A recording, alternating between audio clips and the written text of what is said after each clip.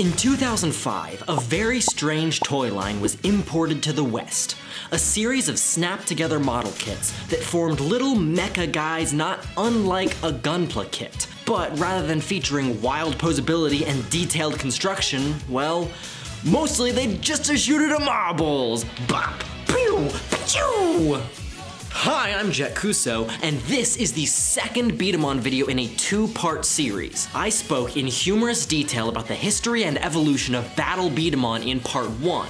If you want the full picture of Beat-em-on, which you should, pause the video and go back to watch episode 1. It's linked everywhere in the description and after you watch that video, come back here so we can find out what happened after Hasbro's version of Battle Beat-em-on was canceled in the West, and every single bizarre twist and turn that happened after the fact.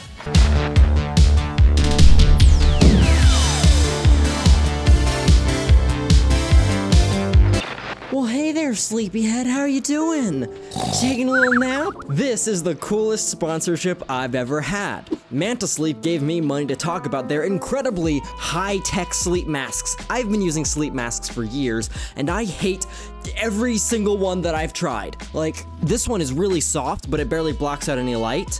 And this one looks wizardly as hell, but the strap digs into my ears and both of them squish my eyes, which sucks. Sometimes I want to sleep when there's lights on because people are working, or maybe I just want a little nap during the day. Don't I deserve that? Haven't I been a good little boy who deserves a little nap? Well, Manta Sleep is a vehemently pro-nap company and supporters of the pro-nap movement. Naps are good for you, and Manta Sleep has a ton of designs with features for all different kinds of sleepers. Masks that cool and soothe your face, weighted masks for comfort, a silk mask for perfect softness, and most of their masks are 100% blackout with comfortable, adjustable straps and adjustable eye cups that put zero pressure on your eyes or lashes.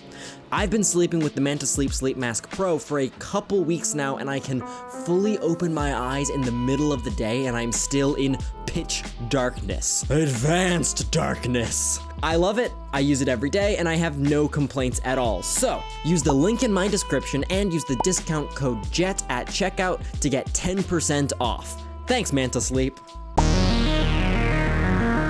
Why exactly did Battle Beat-em-on flop in the US after only a year? It was such a well-designed line with cute, appealing figures, and the direct hit battle system, unique to Battle Beat-em-on, was perhaps the most fun Beat-em-on had ever been. I'll admit, I wasn't paying attention to battling toys or hobby anime or anything like that in 2005 because I was 7 and Bakugan hadn't come out yet, and Star Wars Episode 3 had just come out and I was in very deep. But the easiest thing to assume about the cancellation is that the Beat-em-on toys just didn't sell well. However, despite the weak reception, the single-year launch of Battle Beat-em-on was not the end of Beat-em-on's story in the West. Beat-em-on! You wanna win? You gotta be fast! Faster! Faster! Oh, I don't feel so... Wow! Okay, wow, yeah, if anything makes me want to buy your cool action toys, it's seeing the little CGI versions vomit marbles. That's what the boys like. That's what brings the boys to the yard to buy your toys. This is Beat-em-on Crossfire, a new series, not only a proper reboot, but a complete redesign of the part system to focus entirely on cores and swappable parts. The little naked Zero System guys? Whack! Model kit construction? Whack! Direct hit battles? Whack! The way the body parts directly affect performance? Whack! The core change system? It's tight as f***. I don't actually think any of that, sorry, that's just my impression of Hasbro in 2013. I think it's obvious enough that these toys are a vast departure from the Battle Beat-em-on toys. The concept is the same, but the bones of the toy line and the vibes of it all are completely different. Specifically, the vibes now are rad, heavy metal, edgelord crap. This Beat-em-on isn't a mech, he's a bear. This isn't a Gundam, he's a scorpion. And any Beat-em-on that does still look like a mech is absurdly spiky. They're so spiky. They're not cute in the same way that Battle was. It's like they were trying to make chibi designs into something edgy, and it just it doesn't hit the same buttons for me. There's a sort of smoothed over, massaged, streamlined feeling to Beatamon Crossfire that really reminds me of Beyblade Metal Fury compared to classic Beyblade, or to be less charitable, classic Bionicle compared to Hero Factory. It's just a different design sensibility, and while I don't think one is inherently better than the other, there are pros and cons to each system, and we're gonna talk about all of them. But how did things come so far? What happened in the 8 years between these two toy lines? Are you ready for a new kind of action? You can't beat Vita Spirit! With cooler weapons, It's a Vita match! stronger fighters, So, you wanna play rough, huh? Bakuki hit, Crash Beatamon! After Battle Beatamon soared in Japan and flopped in the West, its sequel series, Crash Beatamon, launched in Japan and flopped in Japan. You see, they decided to add gun parts to the Beatamons, full-on barrels and triggers and tactical grips. Yeah, there just so happens to be a little marble man inside there somewhere, in theory, but mostly they are guns, and Japan, famously, is not big on those.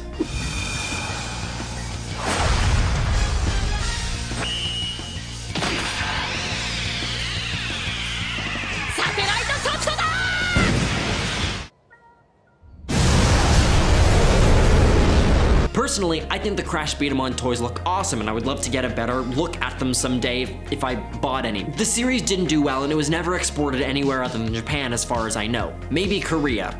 After that, Beatamon kind of slept for a while, and then eventually relaunched in Japan years later as Beatamon Crossfight, all following the explosion of Beyblade Metal Fusion, following the explosion of Bakugan. There were some little penguin Beatamons in the middle, but Pen Energy doesn't really interest me, personally.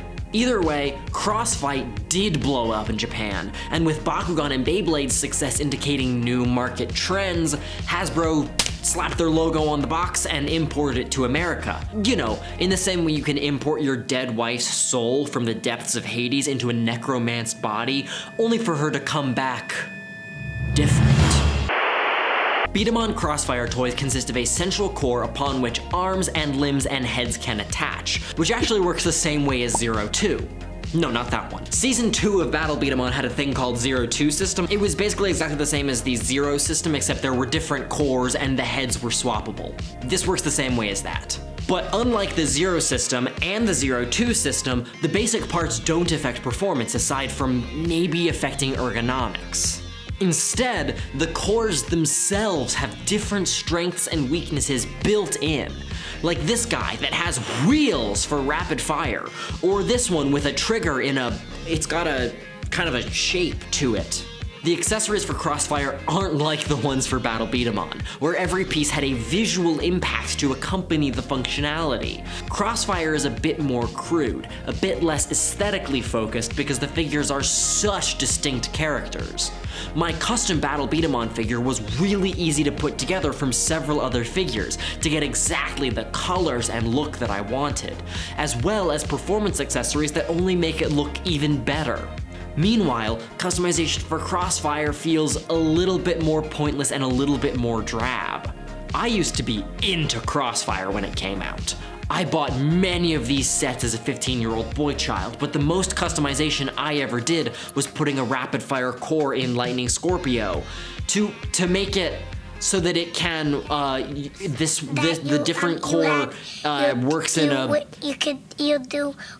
It's supposed to make it more rapid fire, but does it? Do the different cores actually perform that differently? When I got all of my old Crossfire stuff out, I did an excessive amount of performance testing, but it's all kind of questionable. You see, I don't remember what any of these cores are supposed to do. I did tests of accuracy, speed, and power, and man, I can't tell the difference between many of them. Different Beatamons do different things, but I can't tell why they do different things. Like, Lightning Gervais is a rapid fire type because he's got these little wheels, sure, but what makes Lightning Scorpio's core a rapid fire core? I couldn't find a meaningful performance difference in speed between anything other than Gervais. Meanwhile, Scorpio's core was by far the most precise despite being a rapid fire core. In strength testing with the puck thing, I couldn't get any beat 'em on to perform any consistently better than any other. Sometimes adding the accessories can make for meaningful differences, but that's the accessories, not the cores. You can't tell by looking at a beat 'em on what its core is supposed to do, and the differences are way too minor to feel noticeable. The only really obvious one I could figure out was this figure, Thunder Drakion. He has a rubber strip on the lower part of the core that applies forward spin to the marble, which meaningfully adds to power and causes some interesting effects in terms of rotation. But it comes in a playset, and the box does nothing to explain this aside from labeling it as an Accela core, which means nothing to anyone. Meanwhile, any accessory that you add to a battle beat 'em on drastically changes how it feels. You can actually hear the difference between Cobalt Saber with and without the power wings. But beyond all that, Beat 'em on Crossfire returned to the same problem as the first Gunpla kit-like Beat 'em on series, Super Beat 'em on. The biggest problem that I encountered as a child who bought a bunch of these things, which was, to put it simply, what am I supposed to do with them? There's no battle system. Direct hit battles, the coolest part of Battle Beat 'em on, are gone, and nothing was added to replace them. There wasn't a multi-purpose arena like Battle Beat 'em on had, so regardless of how well the figures perform, without any specific games, I never knew what to do with my figures. I bought them, I collected a bunch so I could get the cool barrel and the cool magazine and get the red parts that I wanted, but once I had my perfect Beat 'em on assembled, I couldn't really do anything else. I couldn't play against anyone, so I had no way to pitch it to my brother so he would play with me. So I was just left sitting in the kitchen floor like an old sack of potatoes, shooting the little included targets and scattering marbles all over the place. You can hand any kid a Beyblade and they can rip it and get right into a quick top fight. Anyone can learn how to play Bakugan and monster fight with other kids.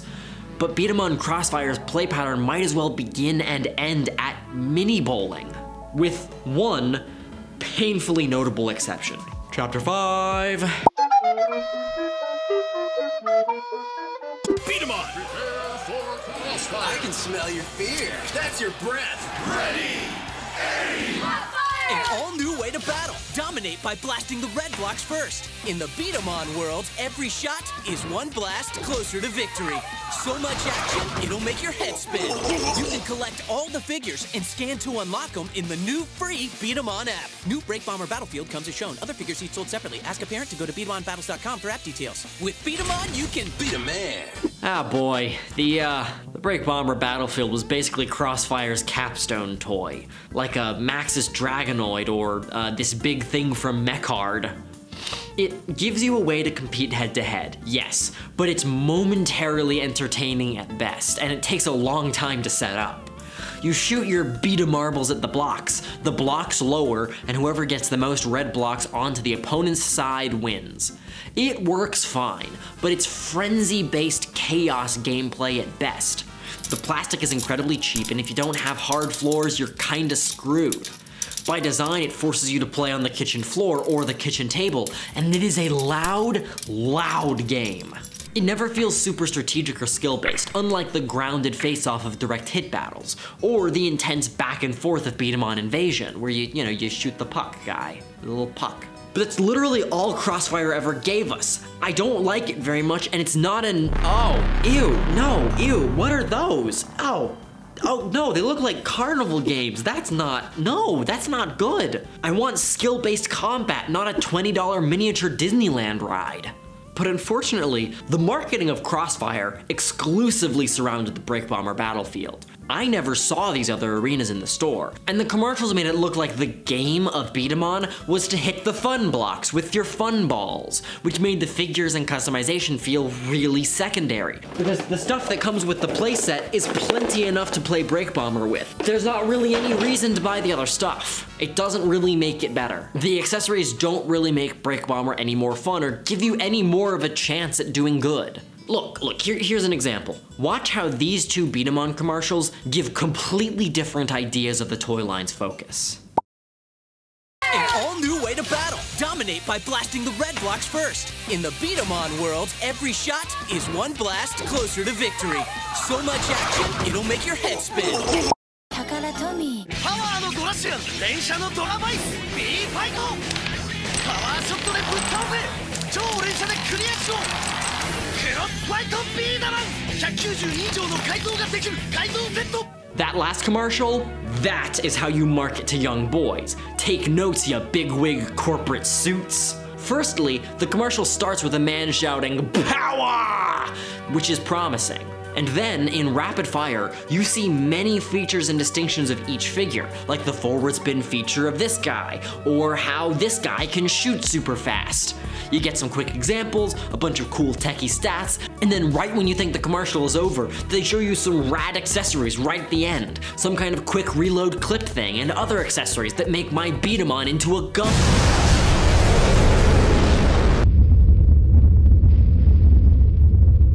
It makes all of these toys look so cool and so hardcore. It's perfect marketing. But this nonsense? Whack!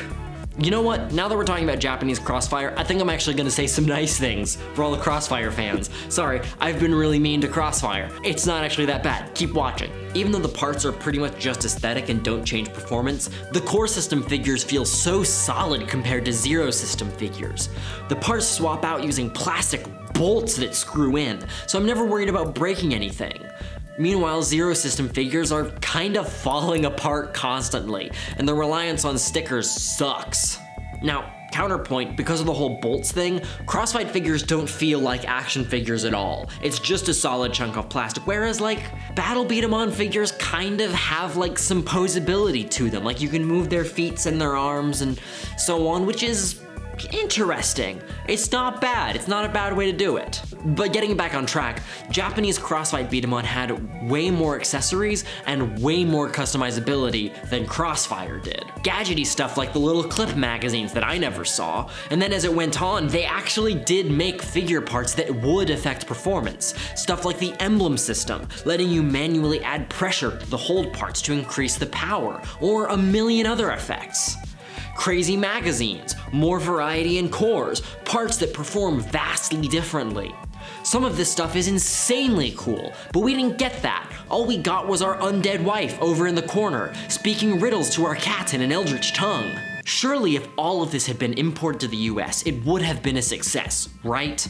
Surely there's hope for Beat-em-on yet if they just import it correctly, right? Wrong! So yeah, Crossfire didn't have direct hit battles. That sucks, a lot. But all the same, for most of Beat-em-on's existence, the direct hit battle system didn't exist. The core play of Beat-em-on has always been target shooting and challenges, making up your own games. And perhaps that's cool, because it makes it the only brand in the genre that can be comfortably enjoyed by an only child whose friends aren't interested. That's a plus on one hand, but head-to-head play as a core mechanic does encourage kids to try to get their friends into it. Turning your customers into little mobile advertisements by necessity is the main way that TCGs and battle toys spread, so it's a bit of a double-edged sword. Direct hit battles were a one-off thing in Battle Beat-em-on, and as cool as I think it was, it clearly didn't help the brand succeed in the West. Crossfire, at its essence, in a child's eyes, should have been no different to Battle Beat-em-on, right? In terms of function, in terms of play, it was still the little guys that shoot the marbles and have the accessories just like Battle Beat-em-on. But Battle Beat-em-on had the model kit problem, so maybe that balances it out by adding a different reason for failure. But if the whole model kit problem was the main cause of failure, wouldn't Crossfire have done better than Battle Beat-em-on? Especially since Crossfire was released into what should have been a fertile post-Bakugan Beyblade boom marketplace with Skylanders kind of on the decline.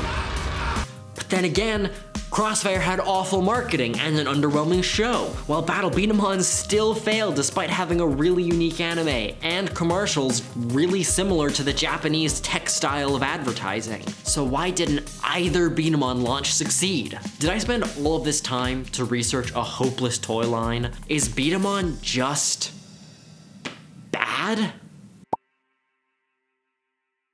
Nah, I don't think Beat-em-on's bad. Sorry for the dramatic cliffhanger. It's not bad, it's just impossible. As we've been moving throughout this long history, you've seen how the original beat-em-on evolved into what it is within Japanese culture, iterating and innovating according to the demands of the market. Without that long history as a foundation, how do you market beat-em-on in the West? I guess according to Hasbro, you make the little CGI robot guys who vomit marbles. But even if they'd done a better job, I still think it's an impossible task. The brand Yokai Watch encountered the same problem when they tried importing it. Mega hit franchise in Japan, all about a kid who can see spirits and creatures with a cool watch. But Yokai Watch is built on top of Japanese folklore and very specific culturalisms. More specifically cultural than, you know, Bomberman, but it's the same issue. Shows like Ultraman and Kamen Rider are similarly difficult to import because of how enmeshed their evolution is within Japan and Japanese culture. Even though each season or series has its own beginning and ending, the concepts pretty much always build on what's been done before. But kids in the West don't know what's been done before, so it's a lot harder to market. If the Marvel Cinematic Universe had been exclusive to the US, could you import it to Japan starting with Ant-Man 3 and expect it to take off? How would you make a commercial for that? How do we convince a bunch of 10-year-old Japanese boys that Paul Rudd's Ant-Man is a cool dude who you should really get to know? God, try importing IHOP to Japan and explain to them that this twisted result of a decades-long game of pancake telephone is supposed to be a breakfast restaurant. Counterexample, Bakugan doesn't encounter this problem because it's a concept designed from scratch to sell, rather than a concept that evolved into what it is. Same for Beyblade and many other toy brands like Hot Wheels. Those toys have all gotten better over the years to a certain extent, but the core concept remains simple and enduring. Beat 'em on, the simple concept of a marble launching guy, still evolved like a game of telephone, with many people iterating and innovating, adding to the concept while letting other elements slip away. Start with a little video game guy dropping bombs, and eventually you arrive at, oh, hang on, no, hang on, what is this? No. Target. Different challenges to compete in. Play it yourself or battle with your friends. Motorman! What's Bottle Man? There's a Bottle Man now? They shoot bottle caps now? They just keep going. They keep changing it. They keep adding stuff. Someone hang up the phone, please. To bring it back to Beat 'em on Crossfire and hopefully wrap things up, I don't blame Hasbro for not knowing how to market Beat 'em on to children in the strange era of 2013. Though it is a little bit sad, right?